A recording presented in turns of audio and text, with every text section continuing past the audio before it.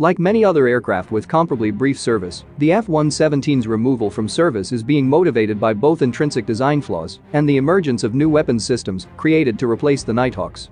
The F-117's stealth design prioritized a reduced RCS over aerodynamics from the beginning. The aircraft's RCS is less than a square foot, yet the exchange made it problematic in terms of aerodynamics. Its numerous fly-by-wire flight systems must make nearly constant flight corrections for it to stay in control. There were also technological restrictions. Because it reduces emissions and improves stealth, the F-117A does not have radar.